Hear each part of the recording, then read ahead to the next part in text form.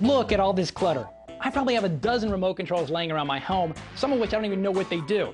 Now, if you've got this same issue, you may want to look at getting rid of most of these and use just one universal remote control. Now, they're very easy to use. There are several ways to teach these remotes how to work with all your devices. Some allow you to point the actual remote control of a specific device to the universal remote. The universal remote will capture and remember the signal. Even easier, almost every electronic manufacturer has special codes for their devices, and they're listed in their setup guides. Simply find your device, then enter the code. Finally, there's the internet.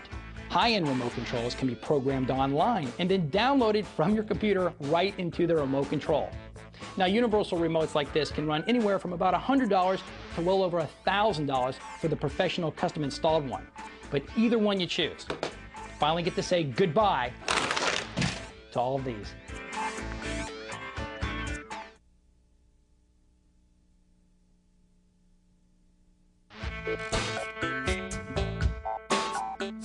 Have you ever seen people walk around aimlessly talking to themselves?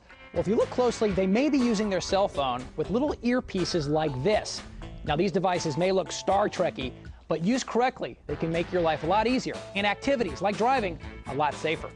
It's called Bluetooth and is a technology that allows different devices from different manufacturers to talk to each other on a shared wireless platform.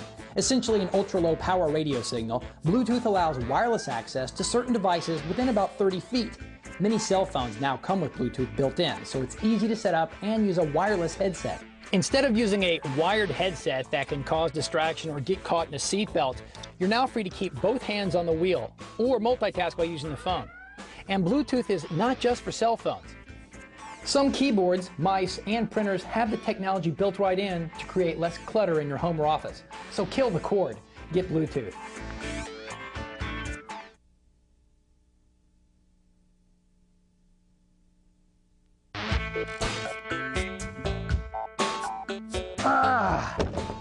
How many old computers or monitors do you have laying around your house? Now, if you plan to get rid of them one day, this is something you should not do. Take them out to the trash can. Well, instead, you should look to recycle old computer equipment to protect not only what's inside here, but also the environment. More than 300 million computers are expected to become obsolete this year, containing an estimated 1.2 billion pounds of lead, 2 million pounds of cadmium, and 400,000 pounds of mercury. Read up on your state's laws on the proper disposal methods. There are companies who will send you a recycling kit for a nominal fee. You simply pack up your materials and ship them to the company.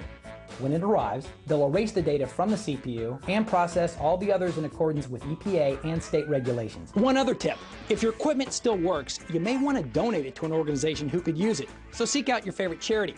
But if it doesn't work, dispose of it. But follow the rules.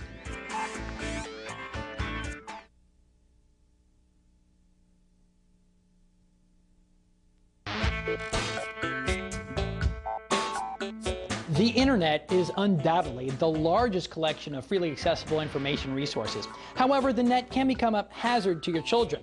Searching the web may lead your innocent offspring to objectionable material and activities. Plus, they can unknowingly download viruses.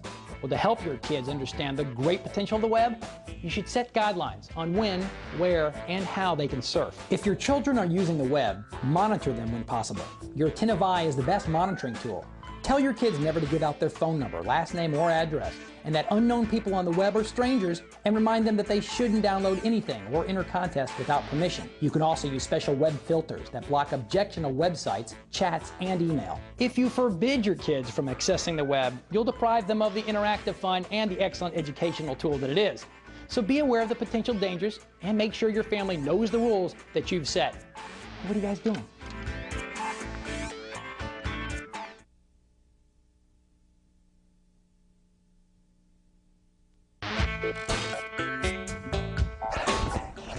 Hi, I'm Michael Garfield. Now, you're looking at some great homes right now, but you know what? It's nice to get outside once in a while. Now, when you're outside, what a great place to listen to songs. Take all those CDs off your computer and put them in a portable music player, like an iPod or an MP3 player. So take a look at these sunglasses that I'm wearing. They're from Oakley, and they have a built-in MP3 player. Speakers, all you need to do is just plug it into your USB connection on your computer, and you can download hundreds of songs directly into these sunglasses. You can find them on the Oakley website, and they run about $300 to $400. Now, iPods certainly are also the rage. The newest iPods not only play songs, but also play videos. That's right, 2.5-inch color screen, and it looks spectacular. Very light, very small. Go to iTunes.com and you can download some of the latest ABC TV shows and any video you want. So when you get outside, tune in. I'm Michael Garfield.